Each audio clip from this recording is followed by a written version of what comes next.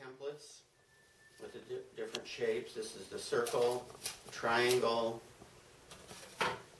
the square, and then a combination of the shapes.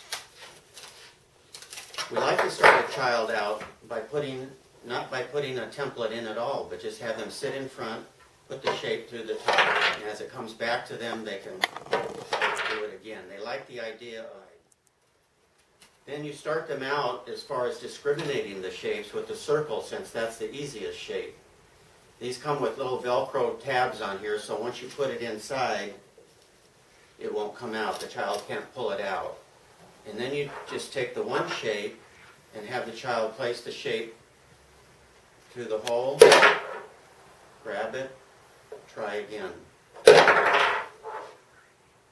if they sit, you're a young child, cylinder, and then you would move to the square, which is a little more difficult because in some ways it won't go through. It has to be placed exactly right.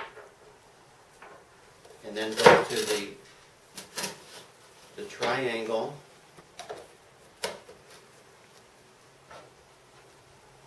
Once again, it's more difficult. And then proceed to the easiest combination, which would be the circle and the square. Just give the child two shapes to play with, and then they play one. It encourages a child to play, and eventually you take them to the three levels of sorting, which would be the cylinder, the square, and the triangle, and then they begin to discriminate between the three shapes. This is a very excellent way to start a child out from very basic sorting of geometric shapes to more difficult.